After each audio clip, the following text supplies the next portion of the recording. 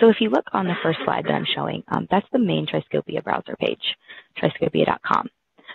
From here, you can always ping this browser and join a meeting by throwing in your name for the participant list and a meeting ID, whether that's your meeting ID or a room that you're joining. From here, you can also check your audio and your video settings. I'll go ahead and annotate where that is.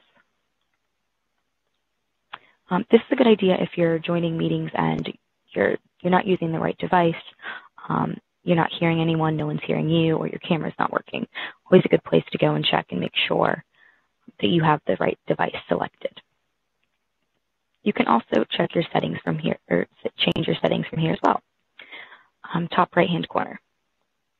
And when you click on settings, it's going to ask you to sign in.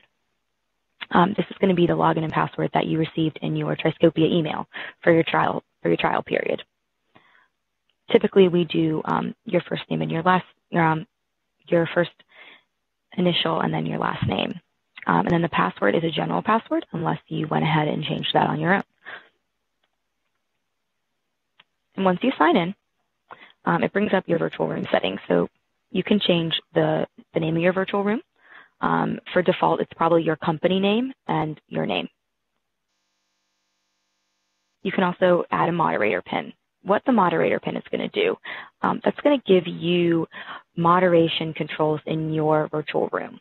So you can mute mute participants' audio, mute their video, just to kind of keep the distraction levels down. And you also can lock down access to the moderator tab. I'll go through that in a little bit, but that's where a lot of your command and control is for Scopia Desktop. So the moderator pin is definitely a good thing to consider. Also protect your meeting with a pin. So let's say that you want an extra layer of security for people joining your meeting. Whenever they put in your meeting ID, they're also going to have to put in a pin. So again, just ensuring that only people that you have given the pin to and have access to the pin are joining your room. And then the other one I want to point out too, you can place participants in a waiting room. So if you don't want people in your room talking before you join as the moderator, you can place them in a waiting room and they get just a standard, you are in the waiting room, you're waiting for the moderator. And then when you join, the meeting will start.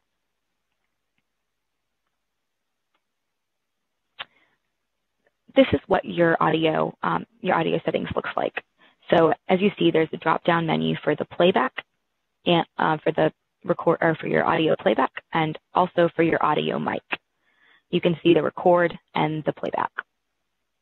So important to know that that's here. And again, the audio test is right down here.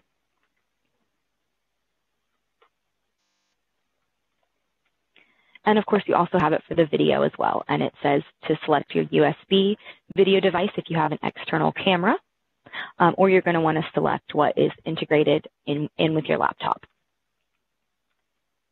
And the preview, and I'll go ahead and highlight that, is where you go to check how your camera looks, how your lighting looks before you join a video call.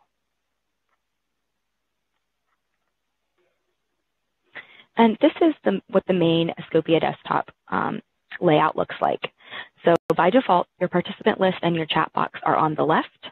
Your continuous video feeds, so where you see all the participants, is going to be in the right, that larger area. And then you see three main toolbars on the top: View, Present, and Moderate. And I will address each of those separately. Selected by default is the automatic, and that's the layout that we see right now. If you select some of the other ones, you're going to get a mixed view or a stacked view. What that means is whenever there's content being shared, you're going to have a different view for how your content looks and how your video looks. So for a stacked view, your content and your video are going to be about the same size, but they're going to be stacked on top of each other. For the side-by-side view, again, content and video are going to be the same size. They're going to be side-by-side. So in this default layout that we have right now, automatic, the content becomes your largest box in the right, and then the video gets pushed above the participant list and the chat box, so it's a small box on the left. Some people don't like that. They still want to have a keen eye on the video. So they do, they make the video and the content the same size and do more of a side-by-side or a stacked view.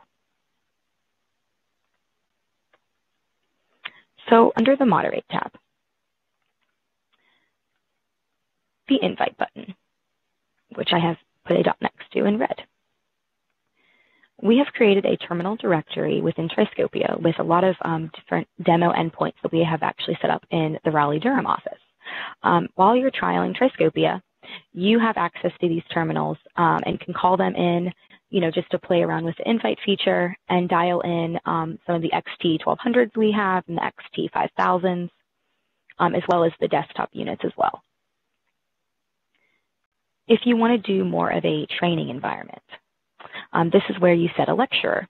By setting a lecturer, one person becomes the main video feed. Everyone else's video is blocked, and then everyone else is muted as well. And they are going to have a highlighted raise hand button, and they can click that raise hand button to request to speak. The lecturer gets a little hand next to the participant, and they grant them the request to speak. Really good in a classroom training environment. You can also, if you have an endpoint dialed in from the directory that I mentioned earlier, you can also control the camera. And that's via remote camera control. So if you click on Control Camera, it will bring over here your options for the cameras that can be controlled. And like I said, those are going to be pan, tilt, zoom cameras, so it's going to be an endpoint. And you can remotely control that from desktop. You can also mute participants' audio from here, grant their requests to speak, which is via the raise hand button, and then block their video. Of course, as a moderator, you also have the ability to disconnect. You can disconnect an unwanted participant. You can terminate the meeting to disconnect everybody. So you always have that in your hands, under your control. And then you have streaming. So you can have up to 600 participants watching a streamed meeting. And this is a live broadcast. So whatever's happening in your meeting room at that time, you enable streaming. It's going to be streamed out to those participants that join via the webcast. And then the recordings. Of course, the recording is something that you've recorded and you are giving it to a participant, anyone that needs to see the meeting or the content after the fact.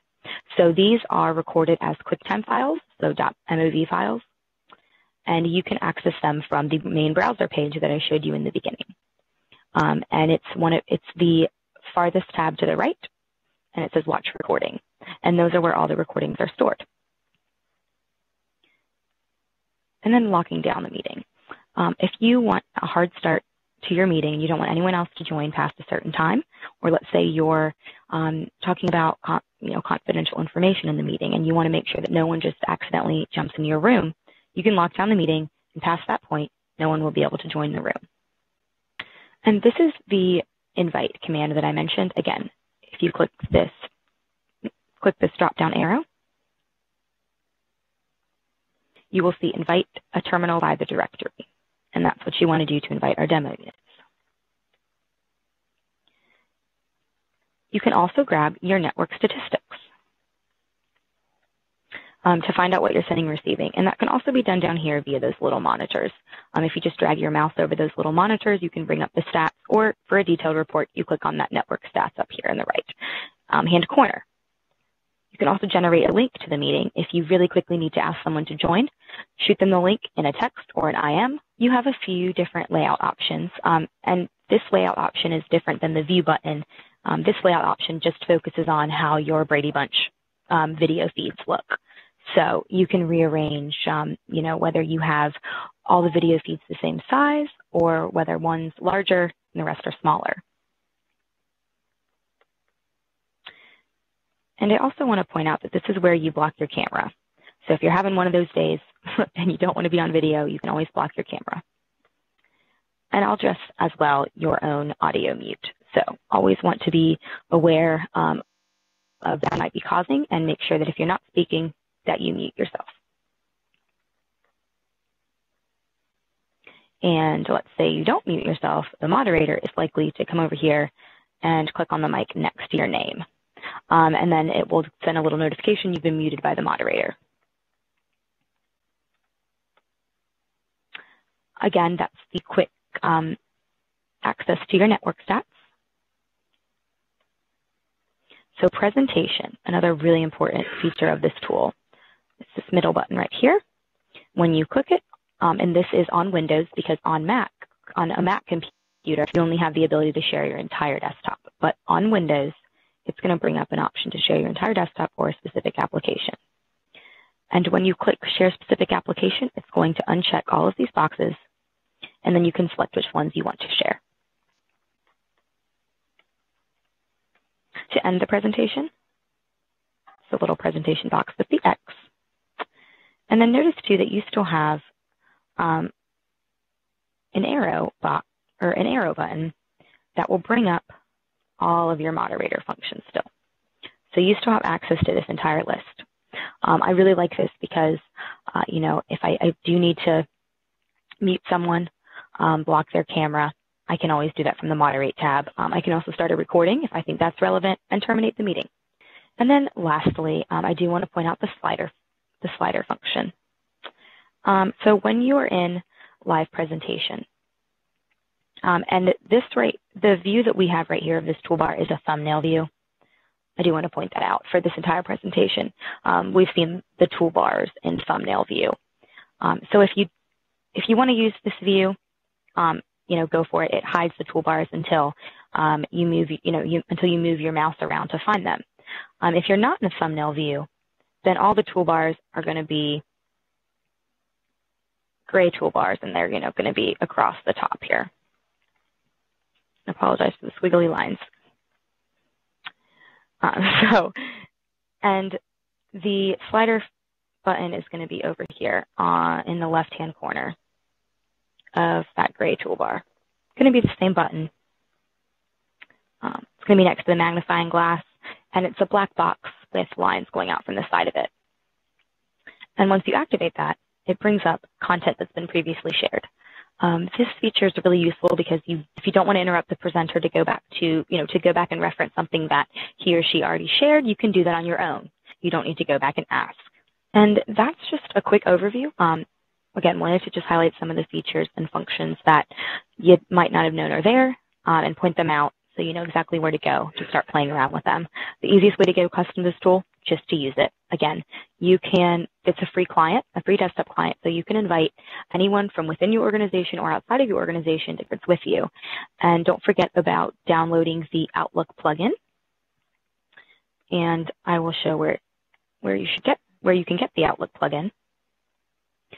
You just go back to the main browser page, and if you don't have it installed, it will come up as extra components that you can still install from Scopia Desktop. And that Outlook plugin is just a scheduling tool. So when you have it in your Outlook, you'll see Scopia Meeting. And when you click on Scopia Meeting, it will populate a calendar invite with all of your room credentials.